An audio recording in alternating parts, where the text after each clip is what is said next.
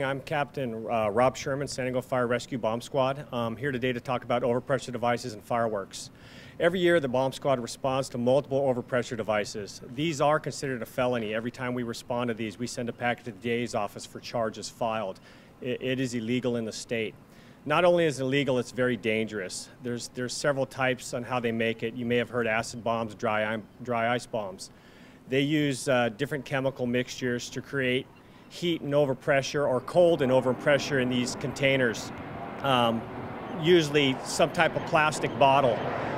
The problem with this is every year thousands of dollars of damage is caused by these devices, and sometimes they don't always function. We respond to the post-blast investigations, and we also respond to the render safe operations if they have not functioned. The problem with them not functioning is a lot of times they have caustic chemicals in them.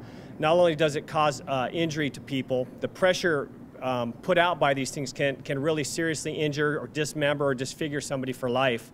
But also with that, people have been burned by finding these and going to collect them for recycling purposes. So when we respond to them, the ones that contain caustic chemicals, our hazmat team has to come out. Not only is it a felony charge, cost recovery can be sought after in the responses of these types of incidents. So we will demonstrate for you in a few minutes an overpressure device and how dangerous they are. They exert significant pressure on the bottles that they're in, and like I said, a lot of times they destroy property when they're functioned. A lot of adolescents, juveniles think that this is fun or some kind of gag or something by placing them in mailboxes. Not only, with our charges, of felony charges within the state, if they damage postal equipment, the Postal Service can also file charges for damaging postal equipment.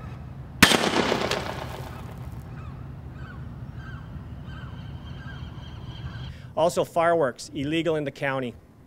This county has made them illegal for obvious fire reasons, but also every year across the nation, even in places where they're legal, people are seriously injured, killed, or disfigured for life because of fireworks.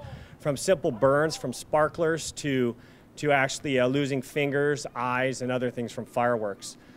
So they're illegal in this county. People use them every year.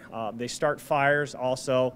That creates significant response by the fire services in the county, and cost recovery can be sought after by the authorities for the response of the fire service. It is very dangerous. The upper plastic cap area of these bottles is very rigid. Next time you get a 1 liter or 2 liter bottle, take a look at how rigid that is. It actually sends some serious pressures. It will destroy objects. So that's the major concern. It has been used for property damage and seriously injured people. So it's like shrapnel? It's the pieces of the bottle that causes injury, or what? Yes, pieces of the bottle flying because the pressures built up are significant, and the bottles were not designed for that. So it's not the liquid inside the Well, if it's a caustic mixture, I'm not going to go into recipes. Yes, it's a caustic mixture. You create a hazmat incident, hazmat cleanup, but also if it goes off to the person that's making it, can seriously injure, kill them, blind them for life. These have disfigured people across the nation, have blown off fingers, have caused people to lose eyes, and those types of things. They go off because a mixture creates an exothermic or heat reaction or a cold reaction. Basically it off gases. So what it does is the mixtures, depending on the type they're made, and there's many mixtures they can use, it basically off gases and then creates pressure to the point where the bottle fails and sends shrapnel. You have no idea how long it's going to take for it to function. Everything has to do with the amount, the mixture, atmospheric conditions. So there's no set, oh, this is going to take 5 minutes. We've had them set throughout the city where they didn't function, and we know they were set the night before, but they didn't function because the mixture wasn't correct or the atmospheric conditions weren't quite correct. So there's so many variables involved in these, it's just really unsafe to do. And we usually get them in a ration area every year because of adolescent, juvenile testing things. But dry ice is not allowed to be bought unless you're over 18 years of age.